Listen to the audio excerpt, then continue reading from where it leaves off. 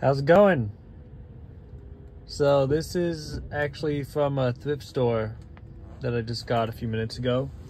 Along with that, don't mind that, that's just some Christmas shopping I'm doing. But this is an old Mac keyboard from around 2000 with a USB port on either side, the whole number pad and the keys and everything. Full-size computer keyboard. And look, it's actually transparent keys. It's hard to see on here, but they are transparent blue keys. They used to be blue, but you know, age hasn't taken so lightly. There's the old Mac.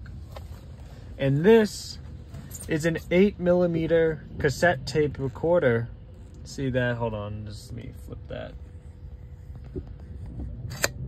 Yeah, that little switch there shutters the lens. So yeah, this uses 8mm cassette tape, which were a lot larger than, you know, the mini DVs of the 2000s, early 2000s. So I think this is somewhere in the 90s. I'm not so sure, but it has a setting for VTR, which is, you know, those settings. So you'd plug that straight into a TV and set it to channel 3, because most of these old devices were tuned to output at channel 3 on analog TVs, and that's just for standard video. There's also a plug here that you can externally like power something, so you DC out there. Yeah, so I don't know, this is a strange one, but yeah, that's the thumb switch. You'd use your thumb to switch that out and the button would pop out. LCD viewfinder, which I thought was pretty nice. I saw that and I thought it was Sony, because that's what they were known for, like in the 80s, the 3 colors. But no, it's like a weird Fujifilm video camera, as shown under there, Fuji Photo Film Company.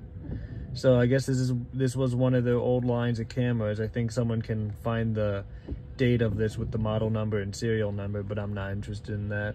So I'm gonna be probably selling this on eBay, because it's probably gonna be really expensive trying to find the battery to this, and that's the only way I see this is powered on.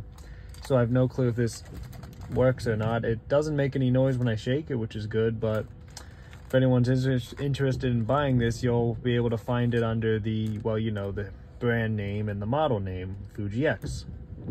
So that's about it, guys. I might restore that laptop, keyboard, so it looks better. But that's about it for today, guys. Hope you enjoyed this video, so stay tuned. I might show some more cool stuff.